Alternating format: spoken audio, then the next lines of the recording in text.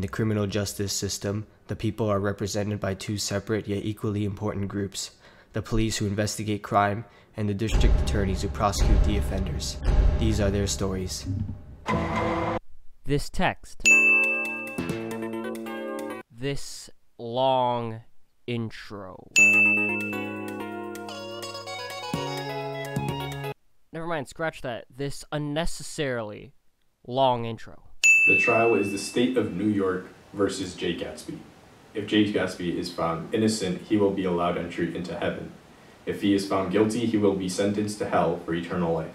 Okay, so if he's sent to heaven, does that mean, like, he's just there for, like, a day? Like, is this eternal life? Like, what is this? And then, what? Hell is just an eternal life deal?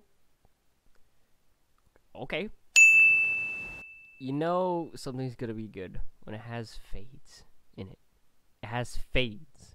Fade in and fade out.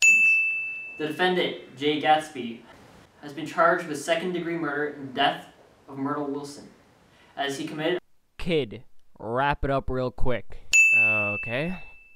More talking. You do not need any more talking than, like, 10 seconds of just saying, yeah, he's done. He's guilty, and that's it. Can I just say that we had the judge and the prosecutor acting as witnesses? I feel like there's some law against this. Or maybe not, who knows? Maybe they're part of the plan the entire time. Never know. Or are they doppelgangers? I don't know, this whole plot thing is really confusing. Also, Your Honor, may I call forth to the stand Jay Gatsby. He may step forth. Ah, holy damn, why is it so bright in here? Quick, someone get the color grading in here. Another thing to note.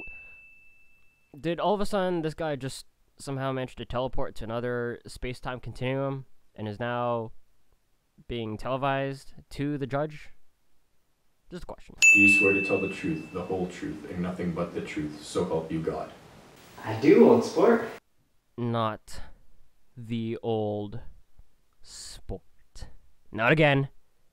Not again. Daisy rarely drives by herself, and that she is mainly escorted around. Yeah, Tom mainly drove. More interviews. Obviously didn't have enough time to react. True love means... Hang on, so after questioning him in another room, they decide to bring him back into the same room. Wait. For Daisy Buchanan. Oh, hang on. Now, the defendant's attorney is now in another room?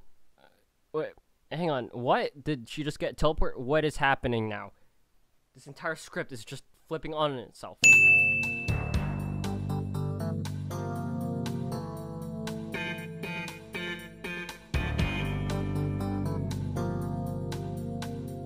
Okay, so this outro is done. However, it's still being purposefully drawn out. Okay, what for? What? What? Hey, no, hang on. That's it? Wait, hang on. Fine, I know exactly what I'm gonna do next.